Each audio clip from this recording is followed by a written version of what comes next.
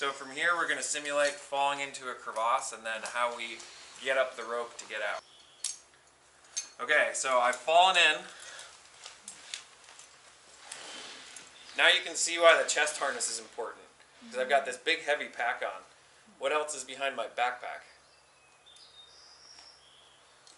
This thing. Sled. I've got a 60-pound sled pulling too. So you got a sled and a backpack all pulling you backwards. So without this, I would be upside down. So that keeps you upright. So the first thing I want to do when I get into this position is get rid of this thing so I can sit up and be more comfortable. And that's why we have this attached. So leave that like that. Unbuckle the waist belt. I don't use this strap. If you guys use the strap, the sternum strap. Oh, you don't have. Oh, there it is. This. If that was on, it would be choking me. So undo that. Then your waist belt. And then slowly take this off and lower it down. If you just drop it, it might rip all of this off and then your backpack is gone. And what's in your backpack? All of your equipment that you need to survive. Okay. Yep. So don't let your backpack drop. Lower it down. And now I can sit up. I don't have it all pulling me down. I can unclip this. I can slide that up if it isn't already. Now I take my ascender.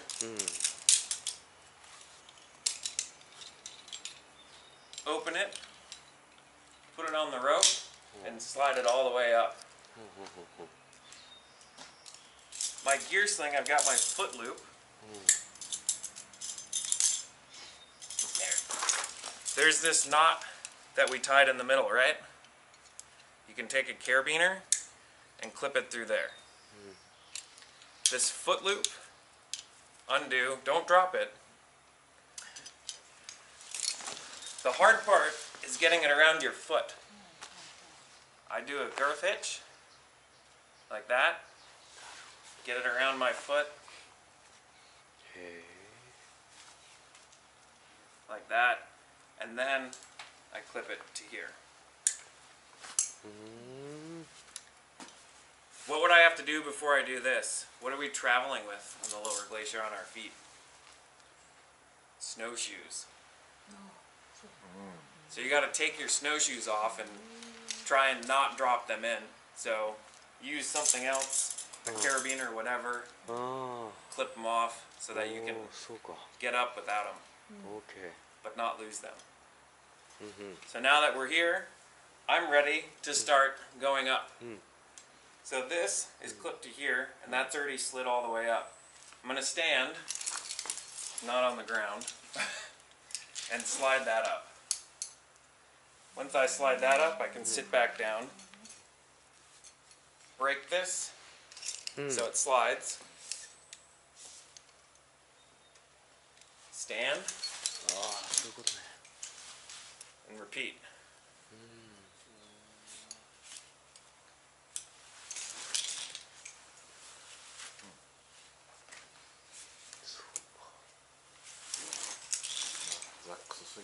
Ladder? Not yet. So you can see I'm going to start pulling my backpack up with me. I don't want to have to pull that up with me if I don't have to. It's a lot of weight. So, leaving this clipped in, I'm just going to unclip my climbing knot.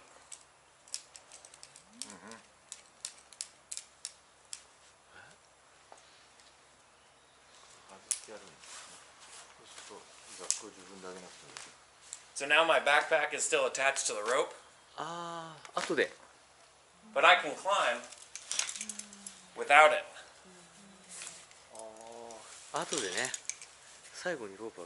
And then I get to the top and I'm out of the crevasse. We can just pull the backpack up.